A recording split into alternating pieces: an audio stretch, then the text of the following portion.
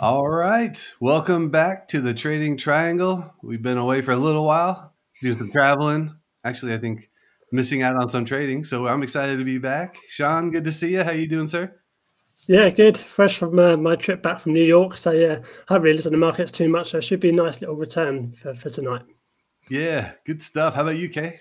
Well, I was not traveling like you guys, but yeah, it's been, good to be back on the channel finally. Yeah, 100%. And glad you had a good trip, Sean. I mean, I traveled across the country. You traveled around the globe, basically, or across the globe. So a lot of busyness, and it's good. Actually, I don't know about you, but I felt like the airports were packed and airlines were packed and people were hustling about. Do you feel the same sense? Absolutely, yeah. I mean, it's been like that for some time now. I've had a few trips this year, and every time the airport's been packed, delays obviously definitely there. So the demand is there, that's for sure. Yeah, it's crazy. I thought it would be lighter than it was. So we'll see if that's any anecdotal evidence as we head into the end of the year here. But yeah, should we jump right into the charts and get after it? Let's do it. All right, real quick before we do, quick disclaimer. None of this is financial advice or trading advice. We are three traders just providing this information for entertainment, educational purposes only.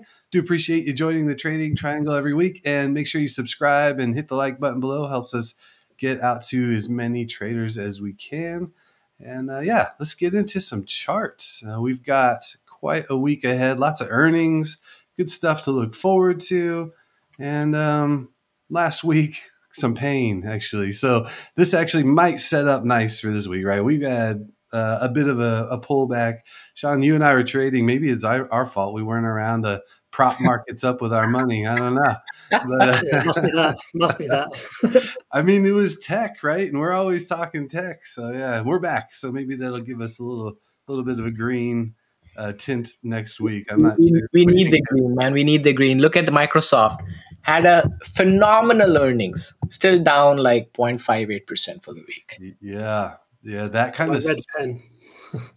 yeah, nice. It spoke volumes, the fact that we had these big tech names still down. And yeah, I've been talking a lot about communication sector. XLC is the ETF, and you've got Meta and Google in there, and that was not a good week. So that being said, I think there's some buying opportunities for the longer term investors and hitting some key levels. So I'm sure we'll talk about some of those. And looking at the fear and greed index, not great. Hit extreme fear. So uh, if that makes you uncomfortable, then we are in the extreme part of the uncomfortable sector. The one thing I posted actually last week was, remember, the saying isn't, to sell everything when everybody's fearful, right? So I don't think that's the saying. The saying is to buy when others are fearful, and be wary when others are greedy. And so here we are, potential some buying opportunities. We'll see. It is not an easy scenario. I will say I wrote this week for Wolf Financial about falling knives and not trying to catch a falling knife and waiting for support. And I think that's really kind of where my head's at right now, is looking for the opportunities, but not trying to catch anything as it's dropping. What do you think, Kay? This is VIX at 21.27. Do you like it there? Does that make you I love nervous? it. I love it I like it. because this is the time that you actually. So this, if you think about it, right, this is a time that you actually add to your long-term portfolio. Many of the stocks that you love today are probably down below their 200 moving average. So take Tesla for example. I'm not going to go too much into detail, but Tesla is below its 200-day moving average. It was trading at $101 at the start of the year, went to $300. Now it's trading at 2045, something like that. That's a good pullback, right? So if you have a higher cost basis, slowly dollar cost average. So I like to buy stocks, especially long-term portfolio, when you are in the high wicks, high volatility, extreme fear. Because once it's greed, then stocks probably will be much higher. Then if you add, doesn't make any sense. All right. I definitely am seeing a correlation, Sean, with us being out traveling last week and market returns. Everything was down over 2%. I don't remember that ever happening since we started doing this. It's been a while. Yeah. We just So stay put. Yeah. yeah, that's what I'm saying. So SPY was down 2.5%, QQQ down 2.62, the diamonds down 2.11, IWM small caps down 2.54, and Dow down almost 7% of the year. So that is not good. And then the VIX spiking. Bitcoin, the only thing moving higher now, up almost 107% for the year, which is just insane to say out loud. So yeah, I don't know exactly what to make of Bitcoin moving higher here, but I do have a chart on Marathon Digital, and we do have Coinbase reporting this week. So definitely interesting stuff there. I don't know. We'll see what happens, you guys. Here's the earnings. What's off the page, Sean? What are you looking at? Well, what am I not looking at, I suppose? SoFi. SoFi is definitely what I'm looking at before the open tomorrow, so we can't really talk about too much on that. AMD, of course, I think Kay's going to talk about. Obviously, Palantir jumps off the page for me. I follow that quite closely. But I mean, there's so much to choose from. I mean, I could go on for hours probably with earnings. But yeah, that's the main three, I'd say. And obviously Apple as well for the overall market. But yeah, those three. How about you, Kay? I think Sean touched most of the stocks that I'm looking at as well. Definitely Arista Network is part of the checklist. I'm also looking at Roku, Qualcomm, PayPal, just to get a sense of how it's happening in the fintech space. Shopify and Block are also my go-to stocks, especially when I'm running option strategies. So yeah, those are mine. And I do have a couple, investing stocks that I do for long-term, like McDonald's and Starbucks. So keeping an eye on those as well. You can lose track of all of these. I mean, we're like the exact opposite of just a few weeks ago when there was nothing to talk about. Exactly. And financials kicked it off, and here we are. You guys named a bunch of names. I'll add in Mercado Libre and Albemarle, both after the close on Wednesday. Big names that I like pay attention to. Caterpillar and McDonald's before that. So McDonald's Monday before the open, Caterpillar Tuesday. McDonald's has really fallen off. Staples have fallen off. And if you look at the Staples ETF, looking for support at this level, what did I have that level at? I actually just have this in my notes from this morning. It's going through all of these sectors. Yeah, 66 is the level for XLP, which is the Staples has got Costco, Walmart, Pepsi, Coke, McDonald's, all those names. So I'm curious how the week will start off with McDonald's in that kind of in that sector, and it's been just really weak as of late. So looking for support. And then I've got DraftKings Thursday. I'm going to talk about DraftKings, so we'll get to that. All right. So let's kick off with SPY this week. Sean, we've both been out, so I don't think it's fair for either one of us to start. So with that, I'm going to hand it to you. What do you think about SPY this week? Thanks. Well, for the little kind of research that I've done today, pretty much, we can see that there's a bit of negative action. I say a bit of negative action, pretty harsh last couple of weeks, I think. But definitely the key level of 410 here, I think. So you can see it before the resistance and the support in the past. We can see with the blue highlighted areas and obviously the blue line as well. One thing that I don't like is it's breaking below the 50 moving average. And I'll cover this in my newsletter today.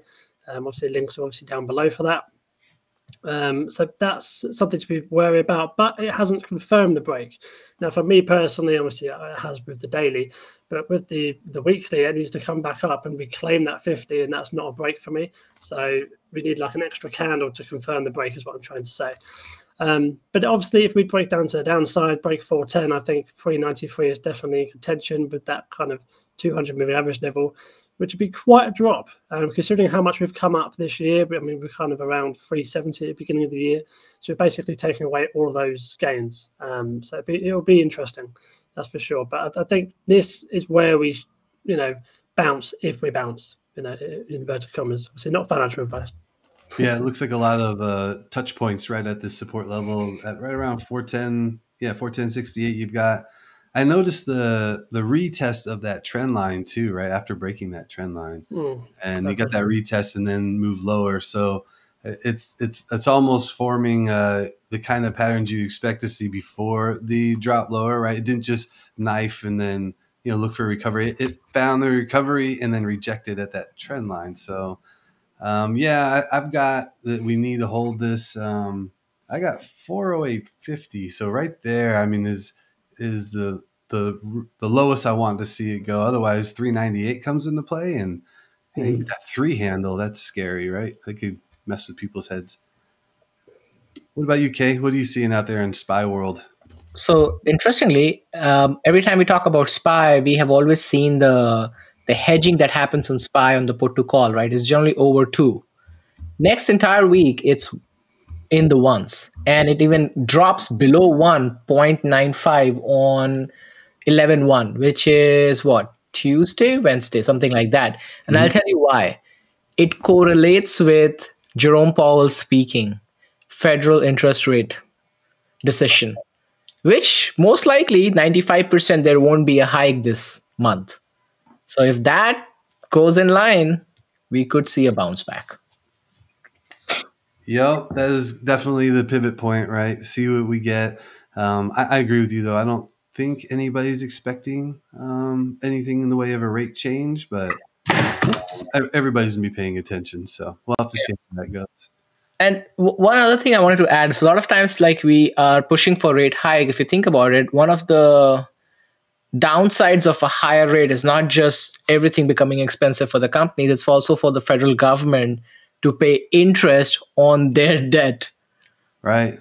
So the higher interest rate it is, they have to pay more, in the interest to their people who hold their debt. So yeah, there's so many factors that come into play here, and I think we're seeing it across the board, whether it's B2B or consumers. That, I mean, think about a consumer standpoint. You can't refi your house. How many people are using refinancing your house to, spend more money, right? Put it in the swimming pool or buy a car or send the kids to college and all these different things. Now you have to find other ways to get that money and, or at least pay more for the interest. So yeah, different scenario we're heading into here. But despite that, we're in an uptrend still. It's just a little bit precarious. And I think the Qs might give us a little bit, more to talk about, but kind of in the same realm. What do you think, Sean? Yeah, so for me, I'm very interested in this kind of zone. You can see 330 to 334. You can see the kind of price action that's happened in the pink circles kind of throughout the chart.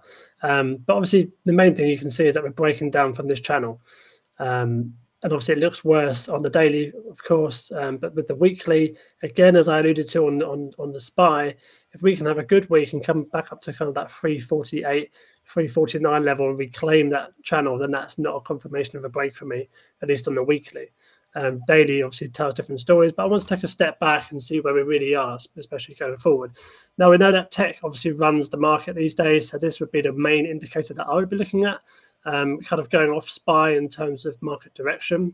I don't know if you have any opinions of that, of course, but the QQQ does tend to, run the market now, at least in my opinion. But yeah, that 330 to 334 with that 50 moving average, which is the blue line, kind of coming in with that would be my ultimate support. And I may actually kind of go into TQQQ on that kind of, if it was to happen, of course. I may go into TQQQ with a kind of a smaller position than if I would to do like a normal position on QQQ. But yeah, what are your thoughts on this? Okay, you want to go first on this one? I think Apple is the key here for QQQ. Yeah, can't disagree with that. And when's that earnings? Thursday after close, yeah. So if your Jerome Powell comes in line and Apple beats everything and has a great guidance, that's it. Let's see it. Oh, I like it. Setting up for something nice. I mean, honestly, there's been so much negativity. And last week, we even dipped into extreme fear. I'm not saying we're going to get upside for the whole quarter, but I think the coming week kind of sets up for potential upside here, especially if there's if Powell's kind of a nothing burger, and then we get some positivity out of Apple. I agree. I've got the same levels here for the Qs, right where you've got this for support as key support. I think that maybe at, let's see, what did I say? Oh yeah, I was mentioning to myself, I guess, in my notes this morning, that we could see a pop to 355, but even that you could run into some resistance. So I think there's more resistance to the upside than and there's more opportunity to the downside currently where we're at. But I like your support level, Sean. Good awesome stuff. It's exciting stuff. Yeah, we're gonna have to find out. Well, let's keep it rolling. You've got Neo back in the charts. I'm excited to hear it. Yeah, so this is a bit of a one kind of take for this one. It's basically the monthly chart, and you can see we're kind of dangerously around that trend line. And you can see I've got a DB question mark there, and that's the kind of pink line of 690, and that could possibly be a double bottom. Now, if it was to break the trend line, of course, that would be quite bad. But obviously, looking for that 694 double bottom is basically what I'm trying to say. Really simple this week, I think, for NEO. This is all I wanted to kind of point out. Obviously, with the daily, with the hourly and all that, it's all over the place. You can't really make much sense of it. So I want to take a really big step back, and you can see this is all the way back from 2019. But these kind of trend lines do work for these type of stocks, but kind of stocks in general is what I'm trying to say, for the ultimate long term. So yeah, a bounce here. I don't know where the bounce would go to. That's not what I'm talking about. But I'm hoping for kind of a very low point of 690, essentially, is what I'm trying to get to here. Now, I don't know if you have anything to put on this chart. I mean, there's not really much else to talk about, but I'm happy to obviously hand it over to you guys. I have one note here, and that is the reverse here, the reversal in that happened right at the 20-month moving average, it looks like. That's a tweezer top formation, right? So usually that's followed by more selling, and we've gotten that, right? 2 months of selling afterwards. But I'm hoping that holds up, because if you kind of look back into the 2019 timeframe, it was harsher. Obviously, it wasn't like an exact reversal of the prior candle. It was a double that amount. But then it continued to sell off and move lower, and I'm just a little bit wary of that, but I like your support level. If we can get a double bottom, and it might check a little bit lower even, but if it can hold and recover quickly, then I think that's constructive in the long term. We're right at that spot though, and maybe the trend line holds. I don't know. I mean, that's what you're showing here, right? It's right at that trend line, so hopefully that adds some additional support and get a good buying opportunity and move higher. I would wait for the support to show up though. Yeah. And also, we still have 2 days left of October, so that could easily kind of bounce up above the trend line in the next couple of days if the HSI was to look good, or if the general market was to look good as well. So it's not all doom and gloom for this month. Yeah. Mostly is, but it's not all doom and gloom. When is the earnings coming up? Somewhere around mid-November, end November? It'll be about, and they haven't released it yet, not that I know of anyway. Okay. Been out of the loop, but I think it'll be about mid to late November, normally is. Got it. We have to keep an eye on deliveries still, right? Got to close out the year strong. Yeah, exactly. And the deliveries this month haven't looked great so far in terms of registrations, but obviously that's not deliveries. So we'll find out that Wednesday as well. So it'll be interesting to see. All right. Thanks for NEO here, Sean. What else we got? Palantir. Oh, favorite one. Yeah. Now you can see there's a lot going on this chart. But Palantir, I think we'll probably start with the fact that we have earnings coming up on Thursday. Before hours. Typically, before hours haven't been great, but I suppose it doesn't really matter. But after hours have normally brought the kind of exciting earnings reports. Now, you can see in the little white box there, just below Nate's name, just above Nate's name, sorry, Palantir post-earnings movement. The average is 13.7%.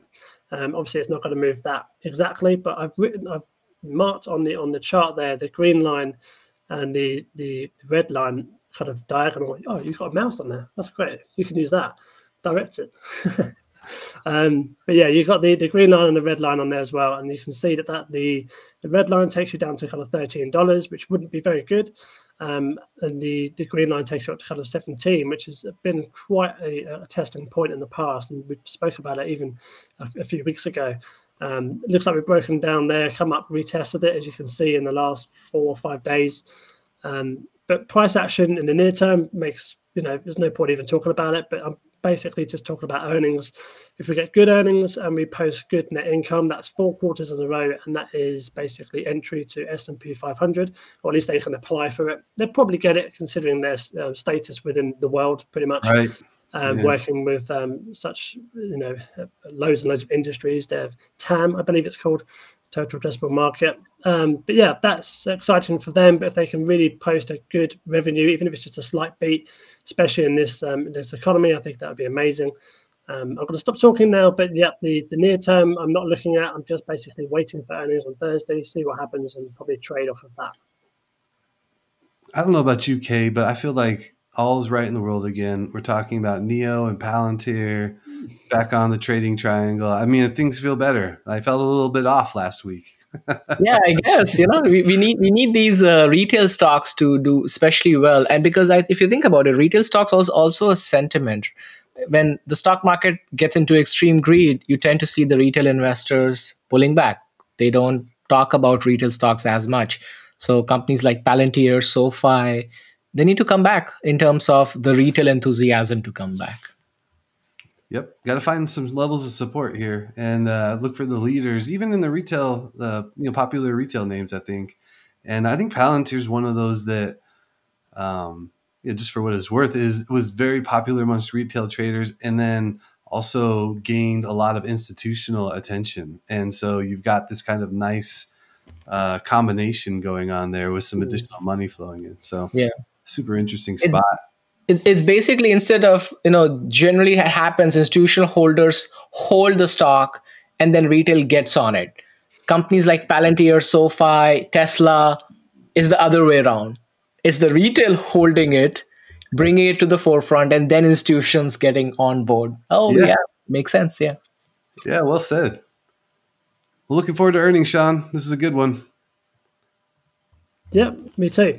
Obviously, you can find me on Twitter, the normal platform X. I keep saying Twitter, even 2 months afterwards. You can find me on X, obviously, talking about trading, not so much recently, but I'll be getting back into it this week. Don't worry about that. Obviously, YouTube, again, I've been quite quiet on there recently because of the holidays, but I'll be getting a few more technical analysis videos out this week, especially related to earnings, of course, and see where it kind of makes the moves. Do one on end phase, I think. I believe it's quite an interesting point, at least for me. And obviously a newsletter I released this morning about SPY, QQQ, and IWM. So kind of a macro look at the kind of short term, at least in the markets. But yeah, that's it for me. I'll hand it over to Nate. Yeah, be sure to check out Sean's newsletter. It's good stuff. I've been enjoying it myself. And I'm also enjoying our new format here that we've got on the stream.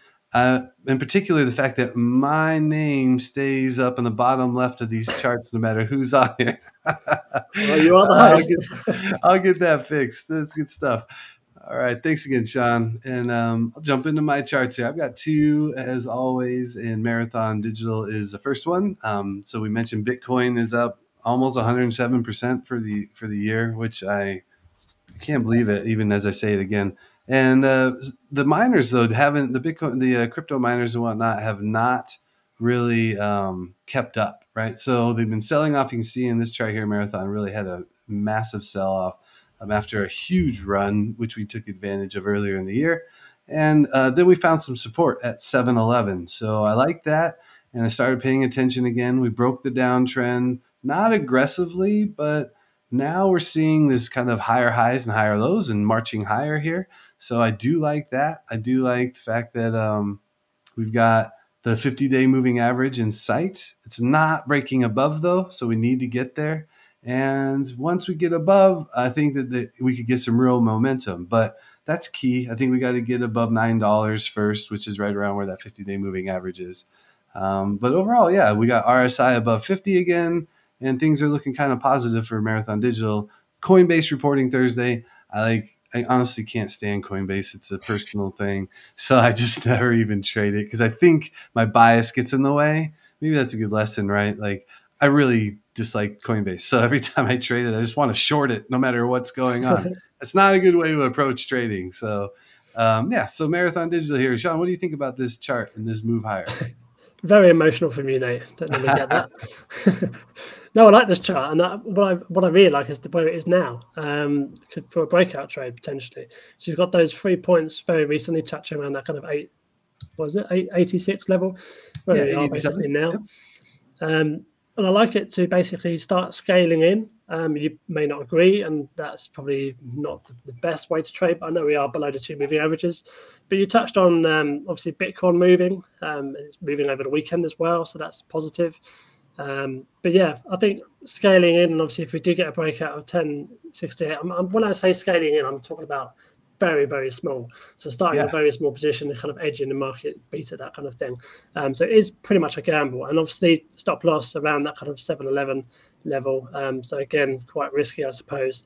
But yeah, I think scaling in and basically getting that move early from 1064, probably not what I was supposed to say, but that's how I would do this one. I think you're right. But what do you think, Jay? I'll get back to my thoughts on that in a second. So I think I agree with that, but I think I'll wait for the 9 before even I get into any CSP position. And the implied volatility on Mara is actually pretty good. It's 123% and above. So over 100% volatility means that the premiums are amazing at these levels. But the problem is, I think I don't see a clear trend here unless you guys tell me otherwise. So I would want to wait for that $9 before I feel comfortable start getting into the CSP and the wheel strategy over here. So I like the waiting and being patient, like you're saying, but I actually something that I've been talking more and more about with other traders is what you were mentioning, Sean, is scaling in and starting small, and then as we get above 9, which Kay is exactly what you're saying as well, is once you get above to those key levels, then you can really add in and up your position size. And I think that's the opposite of what a lot of new traders do. So if you're thinking about, you go in with conviction on your very first trade when you're in a spot like this where, there's still some resistance above. Well, if it reverses and you take that hit, right? But if it's a reversal and you take the small loss and you get out, no harm, no foul, where once it gets above these key moving averages, you get more of the probabilities in your favor and you start adding in, you actually are adding to the winners as you move higher versus, adding as it goes lower. So I like that approach. I think that with Bitcoin kind of doing what it's doing, we've got some opportunity here in the space. So I wanted to bring up Marathon. But let me ask you this question. Do you think that there is any danger to Mara if Coinbase reports poor earnings? Oh, that's a great question. And I didn't look at the correlation between the two.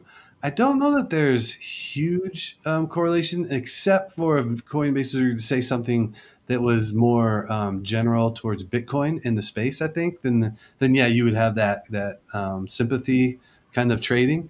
But I think in general, they kind of trade a little bit separately and more in lockstep with Bitcoin. Got it.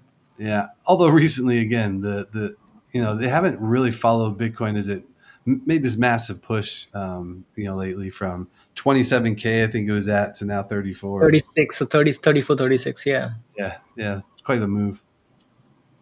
And then next up, DraftKings, right? So earnings this week, it's sitting on support. Look, if you're looking for an opportunity to buy into DraftKings, this is the setup. I mean, I don't know how else to put it. I'm not telling you to take a trade, obviously, but we've got the 150-day moving average here as support, right at the 2641 lower level of the trading band that we've been in here.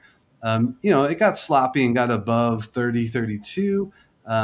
By that I mean $30.32, and all the way up to $32. But I don't really think that 32 level is really consistent with the range. I think 30 is kind of the psych level. We've seen it rejecting there pretty quickly once it gets there, and more recently in October. So $26 to 30, that's quite the range. You can trade, you can make some good money there. And you can also sell some cash secured puts here, if I'm not mistaken, Kay. Get some decent implied volatility juicing the premiums. 123% for end of next week. However, you got to be careful because generally DraftKings and Mara and SoFi, they always have a good, always more positive put to call ratio. This time for 1103 expiration, we have 1.33, which means that there are more puts. So you have 26,000 plus puts versus only 19,000 or 20,000 call options for next week. Interesting. Yeah. So yeah, it's one of those trades where we're going into earnings and we've got a good setup. So high risk, high reward. You want to respect your stops. What do you think, Sean? So for me, I'm looking at this trend line that starts kind of end of July, from the highest point of the chart, kind of going down with the other highs coming from then. And that'll be my kind of entry point if it was to break that trend line. Nothing much to add from what you've said. I think you nailed it on top of the nail there. Nailed on top of the nail. Hit on. I like it. That's where you want to nail it. Hit on the nail. Hit on. I don't know what I'm saying. But yeah, I think hit the nail on the head. That's the one. Yeah, I've had too much time off. But yeah, that's what I'd be looking at. The kind of trend line coming down. If we can break that, maybe we test it. You can see a little bit of a volume shelf around there as well. That kind of 28, kind of 29 level. And so we can break through that. Obviously, we can go up to kind of 30, like you said, psychological. And above that, I think even better. I'll just hold it. That trend line you're talking about it's right around that 50-day moving average. So I think that would be a key level, and I think it's a good call. I wasn't really looking at that downtrend, the lower highs, but I think you're right, Sean. I'll be focusing on that. Yeah. So one more data point that I think if you're going to trade DraftKings, whether you're going to do options or just regular shares, so the implied move in the earnings week is about 10%. So looking at what, $3 plus minus, that would be your implied move. Of course, it can go more or less, but that's generally the implied move that happens on an average. Good stuff. All right. Well, let's see if we get those moves. We get a big trading day on earnings with DraftKings. You know me, I like to trade heading into earnings usually and then kind of close positions out and then reassess afterwards. If we get a good bounce Monday and we hold this level, I'll probably get in and maybe leave a few runners, take some profits, and then maybe leave a runner or two. We'll see how that works. But that's my mindset heading in. Thought I'd share that with everybody this week. And then, of course, you can find me on, Sean, I'm going to call it Twitter for like 8 years, so don't worry about it. You can find me on X. And also, I'm going to have Sean go first so it reminds me every week. See if that helps me. And then Traders Education is my newsletter published on Substack. Do subscribe. Got over 500 subscribers now. It's free every week. And I try to add in some audio clips throughout the week as well, just talking about different positions and the sectors. I like to do sector analysis. So good stuff there if you're interested. And then I write for Wolf Financial as well. I'm on his spaces throughout the week. And also every Sunday, got a nice post in his newsletter as his lead writer. So hopefully you can check me out in all those areas. And let's get to Kay's charts next. We've got AMD, which I'm glad you got. What are you thinking about AMD? So AMD reports earning on 10/31. It's going to be one of the most watched earnings. Anybody who has followed Intel's earning last week, it came out amazing quarterly earnings. They are tying up with NVIDIA. And even though AMD is supposed to have a weaker demand, as per a lot of reports, analysts and many other writers are expecting that because Intel had such a strong showing, it could spill into AMD as well. So that takes care of AMD. Couple things to keep in mind. You have a 0.68 EPS estimated, and you have a $5.6 billion revenue. That's what expected. Generally, the implied move is plus minus 7%. It's about $8, $9, maybe $10 up, down, plus minus from here onwards. Now, I know that we didn't talk about last week, so I didn't mention this on the trading triangle, but if you follow me on my YouTube, we talked about how we were expecting the 20-day moving average to have a crossover at 50-day moving average, kind of creating a golden cross, so the stock can actually go up. However, beautiful part about stock market is that it will humble you as soon as you try to, think that you got it, you got the stock market down, right? So that's what happened with us, right? We expected the AMD to go above, but it actually crashed back. You saw this major gap down with this big selling pressure on, I think that was 24th or 25th, I think one of those days. And it broke through our $102 level. Now, 102 has been like our stalwart support line for a long time. As you can see, it's on the fib level here.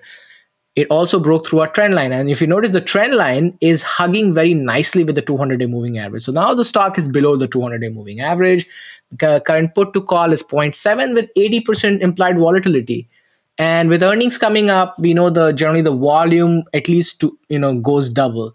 Cases of SoFi where the volume can go 3 times, at least with AMD, the volume does go to 2 times. We have seen in the past. It's kind of crazy, right? Because it's not a small company. Exactly. It brings $5.6 billion a quarter. So for 4 quarters, looking at about $20 billion, right? That's a lot of money this company makes. So I think in this scenario, one of the key elements is the 93.56 on the fib level is, of course, going to act as a support level. We saw a bounce at that level. So if the implied volatility, if the move is expected, I hope and if things go line up, we can expect it to go back above the trend line. That's what we want to hope happens. And the 200-day becomes like a support level for AMD. And it can happen. If you can see the previous earnings, we can see these major gap ups with AMD. Anything in semiconductor can, pull that off. But in case of a downside, we would want to see 93.56 hold. If not, you can go all the way down to 84 because there isn't much happening between those two levels. That is what I see, at least on the chart. I still have a couple open trades on AMD, with 1 or 2 being one of my strike prices. So all I'm doing is I'm rolling it week after week and collecting that premium. So what do you guys see? Yeah, I mean, just touching on your kind of negative point there, breaking the 93.40, there isn't much in the way, is there, to 84? So that could be quite a nice play if that was to obviously pan out in the days to come. But I think for me personally, it's waiting for the earnings, like you said. And then if we were to break up, obviously holding all the moving averages, that's the kind of where I'd be looking at. AMD is not really one I normally touch. I have traded it a few times. But yeah, I like your point on the fact that Intel obviously posted really well on Thursday or Wednesday, whatever it was. So if that can follow, if this can follow that, then that'd be amazing. But that's all I can really add on this. But you touched on it really well. I was looking at NVIDIA, and it's also at like the bottom of its range, right near 400, and looking to bounce. So I'm really curious if that that 400 level for NVIDIA is broken, if we do get kind of negative news from AMD, and if it has any trading and sympathy. So but AMD is at a really key spot, I think, in semiconductors across the board. Like I was looking at SMH, the ETF for the sector, and I mean, it just rolled over pretty hard. So we're looking for some support here somewhere, and I see a lower low being formed relative to the most recent low. So yeah, need to get some footing and make a higher high for AMD and get back in the positive trend, because the trend is definitely to the downside recently, right? Just 100%. Looking at the chart. Yeah, 100%. It's in the downside, and AMD is one of the most liquid stocks in the options world. It's in the top 10, most traded options, every single week. So if this is the trend, then it definitely has an impact on both Intel and other semiconductor stocks. Yeah. Just one thing as well, the SMH, I just pulled it up while you guys were talking. It's it's literally just touching its 200 moving average. I don't know if you already, right there. It's literally on it. So that's interesting to see. A lot of stocks are either touching or actually have broken through the 200-day moving average. And this kind of takes us back to the point, like we are trading, but we are also thinking about long-term investment. So a lot of times, you can start to dollar cost average slowly into your long-term position, especially for stocks that are below the 200-day moving average. I think with an ETF, though, sometimes it becomes more prevalent as well, rather than the stock. Because that's what people are really looking at, the actual industry itself. So I like that. I like that a lot. Yeah, agreed. And I like what you're saying, Kay.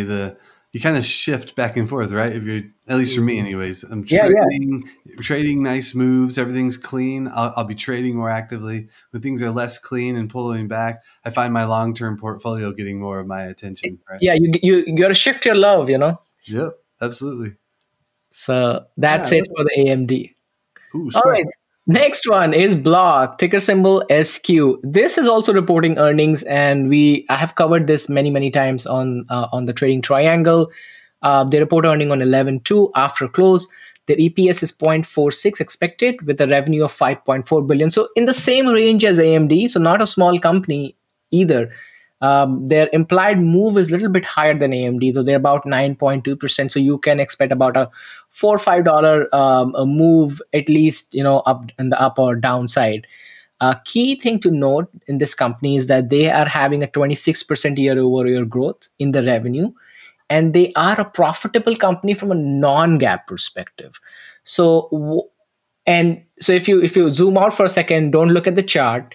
This company in the fintech space is a pretty solid company as compared to some of the other companies that are in the fintech space. SoFi is a bank. They are not a bank, but they have both the hardware and the software side, just like Apple from the vertical integration standpoint. So the Cash App, point of sale, hardware system. So a pretty good, robust portfolio of products. So that's the fundamental side of the company. Now, if you look at this chart, we are making lower highs, since I don't know how many months now, actually since last year, lower highs. It's been on a downward trend altogether. So we stepped back. We said, you know what, let's take a little zoom out view. And then we had this downtrend line, which was respected for a while now. But on Friday, we actually broke slightly and then went back up the trend line. So that 38.91, and that gap down is not a great sign that we are seeing so much selling pressure happening across all fintech space. I think all fintech companies are literally, having the worst nightmare in a while now, right? It's been rough. It's been rough. It's been very, very rough. But still, because of the retail investors in there, the put to call is, look at the 0.7. Generally, in this scenario, you should see 1.1, 1.5. You should be more bearish, but put to call doesn't say that. And because of that, the implied volatility is 1.142%. So it's going to be a risky. If you are going to trade this, I would only trade it if in the options world, if you're going to open CSPs, only do it if you want to hold square in your long-term portfolio. Don't do it because implied volatility is 142% and you're going to get a good premium, because if you don't believe in the stock, you don't like the stock, I wouldn't touch the stock, because this is not a great setup. We can go further down from here. Yeah, I think those are good words of wisdom, Kay. I mean, we talk a lot about selling cash secured puts and bringing in that premium, but you do want to make sure you have conviction in the stock, because you could end up owning it, right? And you're saying not just to focus on the yield. Yeah, good stuff. At the bottom of this downtrend, could get some support, but kind of a dicey spot. What do you think, Shaun? So the only thing I've actually pointed out something positive, would you believe? Hey. RSI divergence. I don't know if you guys have heard this before. But it's where the RSI kind of turns the other way to where the stock is going. So you can see at the moment the last two lows. So the low we've got recently is kind of beginning of October, maybe just a turn of it. And obviously the low we've just set on Friday. Compared to the RSI, where we had the low again with that kind of middle of October, we're kind of above that on the RSI. Now, when that happens, it's more like a trigger, more like an indicator to people obviously to kind of go the opposite direction. So in this case, it would be the stock to go up. An example of that is I've tried to find one throughout this chart, and you kind of can see it. I think, where was it? So just after July, just basically the whole of July up until August, you can see where the RSI touches the top, comes back down, sets a lower high on the RSI. But if you look at the stock actually sets a higher high. So they're kind of opposite. And obviously that would have been a great time to invest or sell the stock basically, or place a short position, and you would have made a ton of money, because look at how fast it dropped. Obviously that's not always the case. But it is an indicator that traders use. It's not one I use all the time, but it's one I'm looking at more and more, trying to get used to it, because obviously it's not cemented every time. But it's just something that I saw on this chart. If we can basically go up on the RSI in the next few days, especially with decent earnings coming up on Thursday, I think you said, if we can get that RSI ticking up, that is a really good indicator for possible positive price action going forward. I probably said so many words. Sorry, Kay. No. This is great, because I think that's the most. I mean, Shaun, you got my attention over here, by the way. Like exactly, right? You're with me. I mean, you touched on the fundamentals. So you touched on the fundamentals as well. So all of that kind of combining, makes sense. Yeah, you got my attention there, Shaun. The RSI divergence is something I have not looked at in a long time. Okay, is that something you've traded? I mean, I know about it, but I did not even think about that until Shaun brought it up. Yeah, that's a really good observation. I like that. And it's funny because this is really not. Kay, you and I were both like, it's very negative, but that's a yeah, exactly. I like it. Yeah, it looks good. Listen, I mean, honestly, this is why we have this session, right? Everybody looks at a chart in a different way, and it just pops out. Some things just pop out to you, which maybe others are not seeing it. So this is amazing. If the earnings really come out well for Block, or at least in line with the street, we shouldn't be. I think this stock has been thrashed, man. This used to be over $200. Now look at it, $38.91. It's down at like COVID lows almost, with 35-ish. Yeah. It's this. Yeah, there's a lot of stocks getting there too. Thanks, kid. That was a good one. Yeah. Yeah, so as usual, I'm also on Twitter with InvestK. I do post weekly videos. Generally, I do a weekly trading video. It's always posted on Sundays. I also tend to do, if I get time, I tend to do other videos as well on stock analysis. So check me out on YouTube. And I also have a newsletter where you can sign up. It's free. And I post on a weekly, bi-weekly, monthly basis, depending on how much time I can pull off to write something. I like it. This has been great, you guys. I like the new setup we've got. I'm going to mess around with a little bit of a banner. Let us know what other stocks you guys might want to hear about in coming weeks. We do this every Sunday. Thanks for joining the Trading Triangle. And before we get out of here, do make sure you smash the like button, hit the subscribe button, and I appreciate you helping us get the word out to others. We like doing this every week, like I said, and it's a good time for everybody, I think. Heading into the next week, I mentioned it. We had some pullbacks, a lot of selling, a lot of extreme fear. We touched, well, not a lot, but we touched on the extreme fear. So this week, I think we see some setups. Look for key support and look for those bounces first before getting too aggressive. And then I think in this market, I'm still taking profits pretty quickly because they're getting swiped right out from under you if you don't. So that's my mentality. I mean, I'm going to have to sit on my hands Monday because after not trading last week, Sean, are you like this? Like, you just anxious to get back at it? I am, but I'm also quite apprehensive as well. So I'm going to be looking at a bit more of my swing trades, a bit more of the long-term perspective. I mentioned before the call, like end phase is one of those I'm looking at as well. So that's kind of shouts off the page to me. I mean, the sun's not going away. So, but yeah, I keep going off tangents today. But anyway, yeah, swing trading and long-term trading. I'm not going to do so much day trading this week. I might play on a few earnings, but that's about it. Plenty of earnings to pick from. How about you, Kay? Well, I think my only take is that I like playing earnings, but it's not for everybody. And I don't think you should be playing earnings if you have not done it before. And if you want to, definitely take a look at the implied move, generally the average implied move, and have that as a buffer. But yeah, earnings are binary. So it's a gamble in a sort. Actually, it is a gamble, I would say. So sit out if you're not comfortable with that.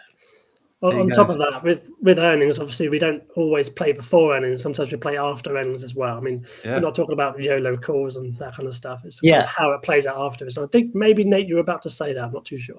That's exactly what I was going to say. So that's perfect. No, that's no apologies. We are in sync. This means some confluence. Yes. And that's a good thing. So, yeah, I'm really looking forward to the coming week, you guys. Notice I brought the bricks back. Yes, I see that.